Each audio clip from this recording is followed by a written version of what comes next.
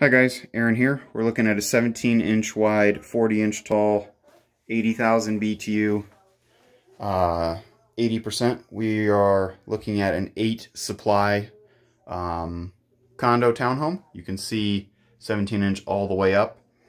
We are going to be going with a CVA 70112, and that's going to be 14.5 inches wide, which is great because right now the furnace filter's inside the cabinet here.